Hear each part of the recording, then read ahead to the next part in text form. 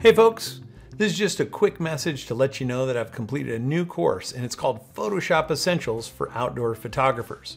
It's available over on my website, and through June you can get 25% off using the code PSEssentials25. And if you're a previous customer, you should have received an email with a different code. Now, I made this tutorial for landscape and nature photographers who are new to Photoshop and want to learn, as well as intermediate Photoshop users who want to get to know it better. These days, there are many great photo editing applications available, but in my opinion, Photoshop is still the gold standard. It's the most advanced, capable, adaptive, and open-ended.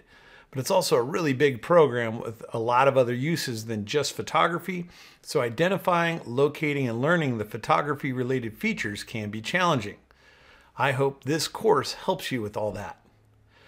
Now, producing this course was a big project for me. It contains over 50 chapters and nearly 9 hours of instruction, as well as practice images and an extensive list of links to additional resources to extend your learning. I carefully covered the tools, techniques, methods, and secrets that I use to develop and creatively enhance my photographs. Just a few of the topics you'll find in the videos include understanding layers, masks, and selections, learning to use the essential Photoshop adjustments, important tools, useful filters, working with smart objects, methods for doing image cleanup, basic exposure blending and perspective transformation, and there's even an hour of start to finish workflow demonstrations using 2 different images.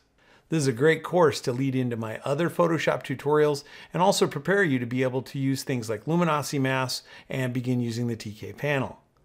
If you've been wanting to learn Photoshop, I hope this course will be helpful. And you can find out more and watch some sample chapters over on my website.